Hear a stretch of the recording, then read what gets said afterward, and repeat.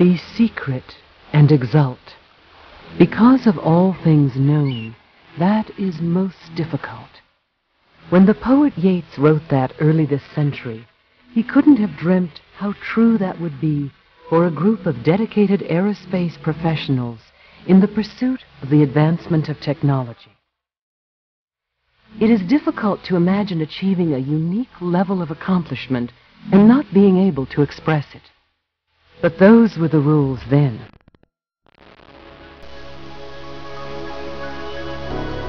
In the late 1970s, the United States was committed to a policy of détente with the former Soviet Union. While the Soviets spoke of arms control, they deployed massive conventional forces, posing a serious threat to global security.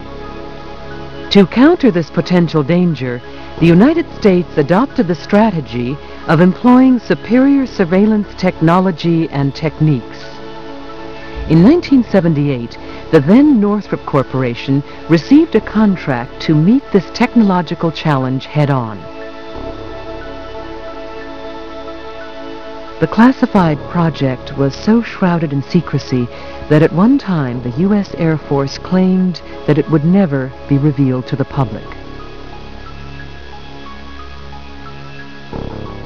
It was given the code name Tacit Blue. We were given a very challenging task. The whole program was exciting. It's hard to break out what's most exciting. You're working with a very talented group of people as a team. There's a lot of camaraderie, esprit de corps. Well, I believe we did aviation history, and I believe that the airplane was saved for historical reasons, and I imagine that someday this would happen. In fact, I wish it had happened a few years earlier. There are people that should share in this that are now deceased, and they should. It's a great day for all that worked on the airplane.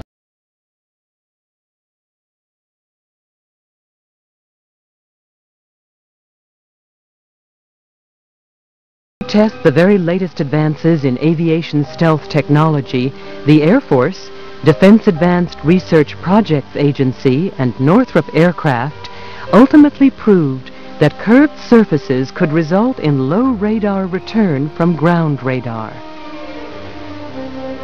It's the aerodynamics of the vehicle that are so different from anything else, because the airplane is aerodynamically unstable in yaw and pitch. So as a result, you have to have a computer controlled flight control system which gives you the flying qualities of the airplane.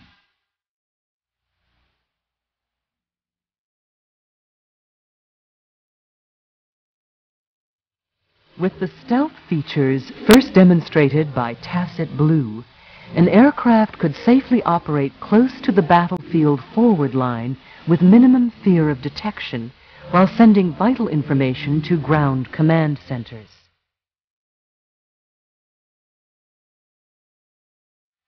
On May 22, 1996, the U.S. Air Force unveiled the Tacit Blue aircraft in a ceremony where many of the program's key contractor, supplier, and government personnel received the recognition they long deserved.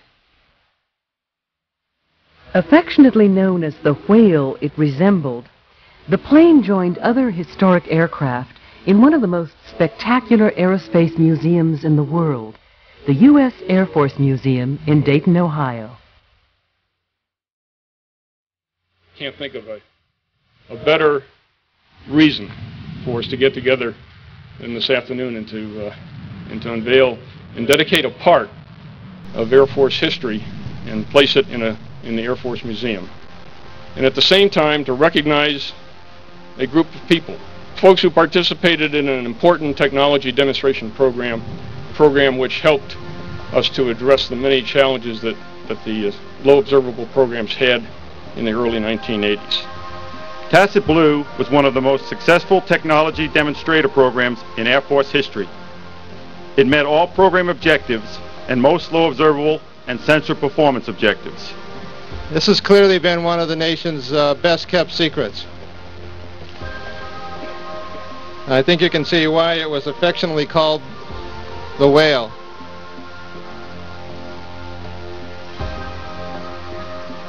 The reason for success of Tacit Blue, in my view, was perhaps the unprecedented teamwork and personal dedication demonstrated by Northrop, the subcontractors, and the government people working on this activity. This day is a tribute not just to the whalers and Tacit Blue's accomplishments, but also to all of you on the outside, who through your forbearance, love, loyalty, and trust provided the selfless support so necessary to the success of the Tacit Blue project. I would like to read something that was written by a team member, which I believe best reflects the spirit of the whalers. For it is the lot of some men to be assigned duties about which they may not speak. Such work is not for every man. But those who accept the burdens implicit in this silent labor realize a camaraderie and sense of value known to few. These memories cannot be stolen. They will last always, untarnished, ever better. Although only a few people were able to attend the Tacit Blue ceremony, others were there in spirit. The hundreds of Northrop Grumman employees, subcontractors, and customers who dedicated many years to this program.